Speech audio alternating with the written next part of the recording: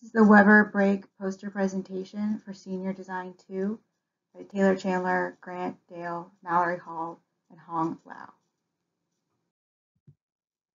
Project overview and original design limitations. Our project was to design and build a new brake to replace the current friction-stopped brake system used by Weber. We needed to eliminate parts entering the spindle at a high velocity. The original design was overly complex with a poor material selection and had a high failure rate due to the number of parts that was in the design, the mechanical components, and the high speed of the fasteners as they were entering the brake. Specifications: it had to be non-magnetic, able to withstand thousands of cycles, assimilate into a metric assembly, modular, feed parts of different materials and sizes, be able to slow or stop the part with a tube length of 10 meters, and the velocity of the part must be equal to being gravity dropped at 1 meter above the bead head. We used a pneumatic design, so the fastener is slowed by a counterblast of air controlled by proximity sensors and a solenoid valve. The solenoid is operated remotely and autonomously. The pressure is controlled by a perforated tube acting as exhaust.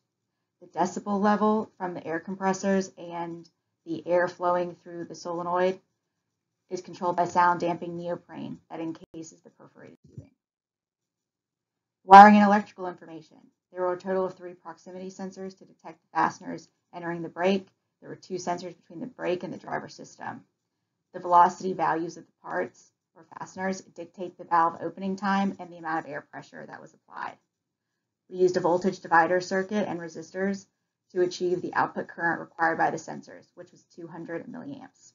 The valve operates on a 12-volt power supply, so we needed to increase the power supplied by the Arduino to increase the power. The system flow diagram.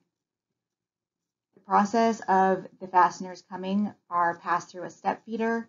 They are fed into an escapement and then shot through flexible tubing to the new redesigned braking system. Implementation and testing.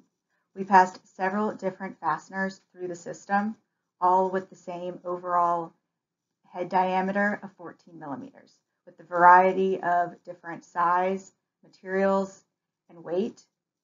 We showed very minimal change in the velocity values calculated, traveling at the approximated distance shown between the 2 sensors. This shows that every fastener that was passed through, the solenoid was engaged and was able to slow the part down before hitting the test bucket bottom.